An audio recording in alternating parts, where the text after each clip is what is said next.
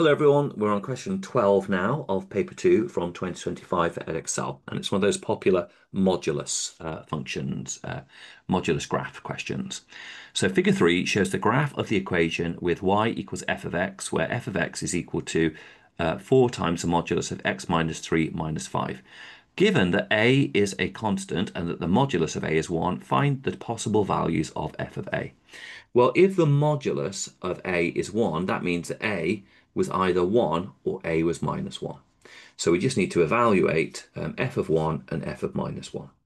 So f of 1 is going to be 4 times 1 minus 3 minus 5. 1 minus 3 is minus 2. The modulus of minus 2 is 2. 4 times 2 is 8. 8 minus 5 is 3. And then f of x could be minus 1. So we have 4 times minus 1 minus 3. Minus 1 minus 3 is minus 4. The modulus of minus 4 is 4. 4 times 4 is 16. 16 take away 5 is 11. So that's part A done. Those are our two different values. And we just needed to work out f of 1 and f of minus 1. Part B, find the range of g of x.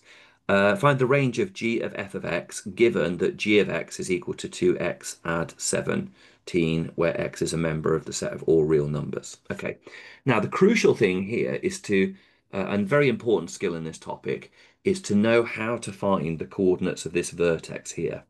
And I often sort of like liken it, it's not kind of like exact science, but if you imagine it follows a similar pattern to like where you're finding the minimum of a quadratic, okay? So I think if we had this in year 13 by now, we're probably quite used to the idea of the fact that this would give us a minimum turning point of a quadratic curve would be at 3 and minus 5.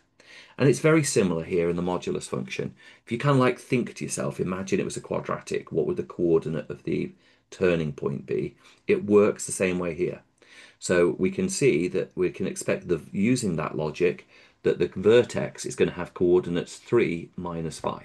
Okay, so that means that the smallest value of f of x is going to be minus 5.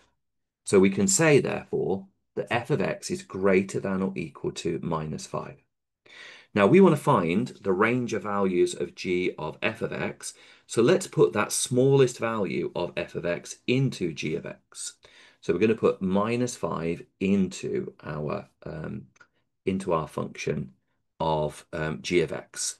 So we're going to basically work out g of f of x, and we're going to put minus 5 in. So when we put minus 5 in, we get into g of x, we get 2 times minus 5 add 17, which is minus 10 add 17. So that gives us 7. So therefore, the smallest value of g of f of x is going to be 7.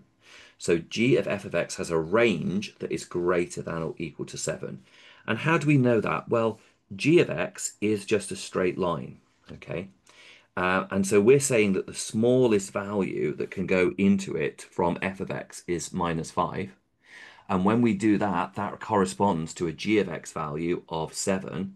And as x increases, our g of x is only going to increase as well.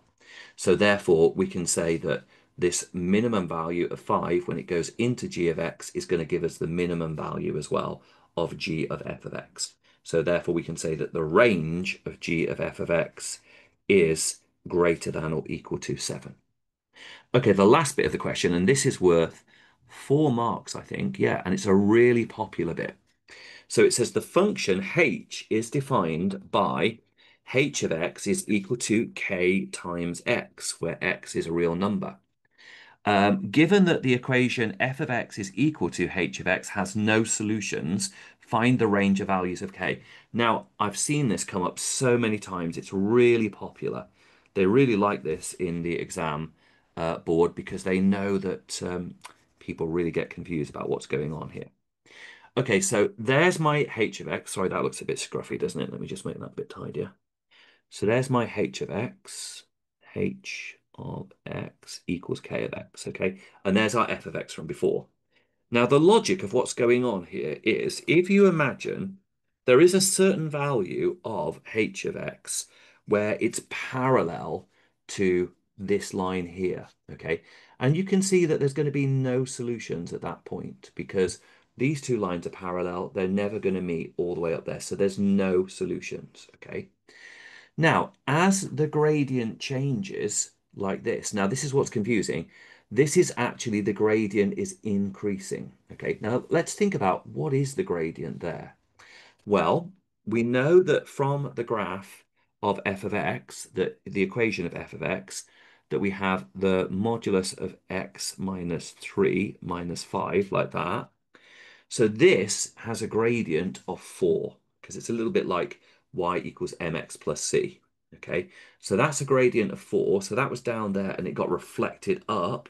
So this has a gradient here of minus 4. Okay, so there are no solutions when h of x has a gradient of minus 4. In other words, when k equals minus 4, there are no solutions. Now, I got a bit confused about this. You can see I rubbed it out originally, but what happens now is as the line h of x equals kx changes like this, still no solutions, still no solutions, still no solutions, stop.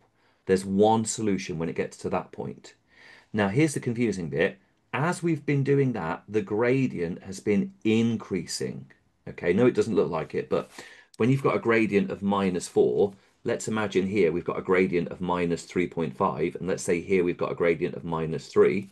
Well, minus 3 is bigger than minus 4. Okay, so there are no solutions when k is greater than or equal to minus 4. Okay, so here we are at minus 4, no solutions. So k is getting bigger and bigger and bigger. It's now a gradient of, say, minus 3.5. Still no solutions up until we hit this point here when there's suddenly one solution. Okay, because if that line was there like that, we'd have the one solution there. And so what does that correspond to? Well, from this, we know the coordinate of this vertex as we discussed earlier in the question. So we can find the gradient of the line at this point, which is just going to be rise over run. So the change in y is minus 5 and the change in x is 3. So this corresponds to a gradient of minus 5 over 3.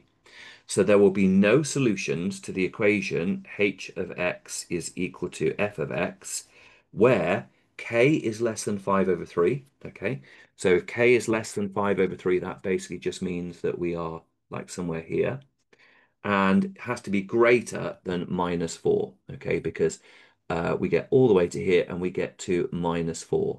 Okay, if the gradient gets to be less than minus 4, then we'll look like that and we'll have a solution somewhere up here.